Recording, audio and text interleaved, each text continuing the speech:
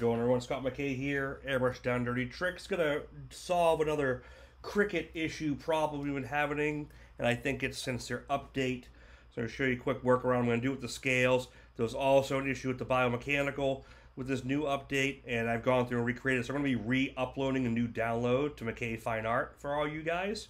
That'll be by the time you're listening to this. This will be already up, but it's gonna be less confusing if I show you with this. I'm going to upload my fish scale set here and add to canvas. Okay, so we have this, and it's obviously black. It's not black, but it decides to fill it in with black anyway, so I'm just going to change it to red so it's easier to see. And what I got to do is select all. I've had this in my other videos. You got to ungroup it, and then you got to select all these basic ones here, and you're going to send them to back. Okay, now you can see everything.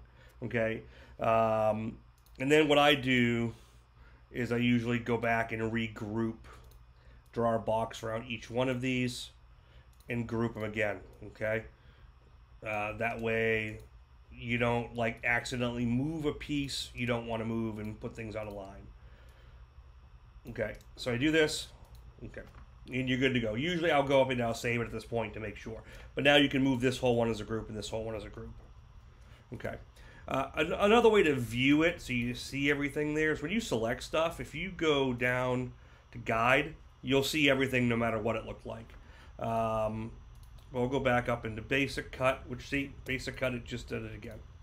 It did that. So it changes it to black. I don't know why it decides to. But the problem we've been having with this new, when you go to make it, I'm going to go here, I'm going to go to make it, and it jumbles everything around. What it's trying to do, it's trying to be smart, but it's really being stupid, because it's trying to cut as much vinyl, as little vinyl as possible, but it doesn't take the design into consideration at all. It just keeps trying to cut everything. So what you really got to do is, for one, if it's bigger than your cut area, it usually fails. Decide which one you're going to cut. Okay. In this case, I'm just going to cut one of this. I'm just going to cut the big one. I'm going to select both of these and delete it. I'm going to go here and watch. It's still going to try to do it because it's too big. See how it still moves everything around, which is really stupid. No other software does this other than Cricut, which makes me nuts, because I have to spend hours figuring this out to help everyone. What you have to do is you have to select everything here and go all the way back here and hit attach. Now when you attach it, it decides, oh, I'm not going to move anything now, which is dumb. So now when I select it, because it's attached, now it keeps it in shape. And now it'll cut on your large mat.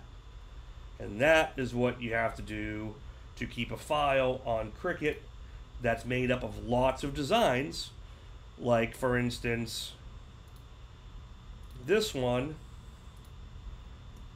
When I go here, I'm going to add this. This was doing the same thing, and let's see if it does it. See, it moves everything. Dumb. I'm going to delete this. Going to move it over, and I'm going to hit attach. Now watch, when I hit attach, it's too large because it's too big. Now I'm going to I have to select all, ungroup. Now I can select just the skull and group it, and now just this side and group it. They make it very confusing. Now what you have to do, select the skull, hit attach. Select this whole side, hit attach. Now when you go in, it keeps everything in one spot. But the key is you have to make sure it's smaller than your mat, and you have to go through and make sure you ungroup this large image and then group these together individually. And then after you're done individually, make sure they attach. Once you've done this once, then you go to your save and save as. You'll never have to do it again. You can do it every time after that. It was a lot of figuring out to get it to work this way. The original file downloads will be fine if you do the ungroup and detach. What I'm going to be doing right now is I'm uploading a new version, a new SVG. It's going to be in a new Cricut folder. And once I upload it to McKay Fine Art, you guys will be able to re-download it. And then just do your normal, from here, you're going to go and do your upload image, browse, go to your file, go to your Cricut version, and it's going to be right here. I'm also adding one that's got the reference image attached to it. That way you can do a print and a cut, but you got to mess around with that as well, and then the image by itself. This is the one you want. Cricut Biomech Adjustment 2023. SVG, import that, follow everything, you'll be all good to go. Go in, it'll be normal, and I made some adjustments here so it doesn't get blown apart. I hope this helps. Thank you for you guys bringing it to my attention.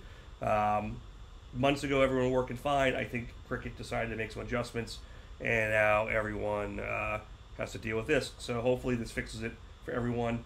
Thank you for watching. Stay tuned for Airbrush Down and Dirty tricks, more stuff, more live feeds. Make sure you subscribe. And now we have a new membership area. Join, and you'll be up to date directly with me, and a lot of special stuff we'll be doing. Have a good one, guys. Talk to you very soon.